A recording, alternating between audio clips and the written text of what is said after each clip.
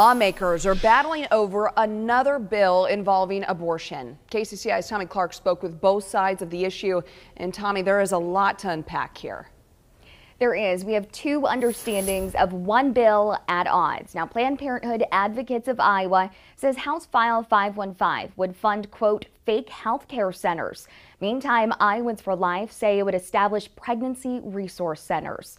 The bill language says it would create a, quote, alternatives to abortion program. It says it would provide a holistic approach to support pregnant women considering abortion, among other services. Planned Parenthood says it would actually be an anti-abortion organization posing as a health care clinic, claiming that there's no legitimate requirements for accreditation, board certifications, or oversight.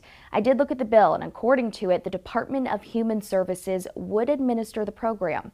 Iowans for Life say the bill will help families in crisis by providing options other than abortion.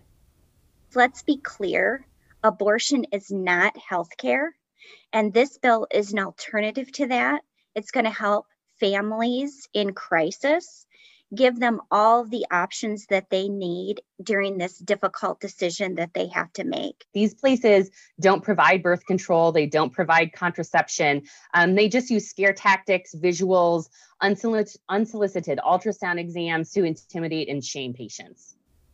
Nearly $880,000 would come from the general fund of the state to make the program possible.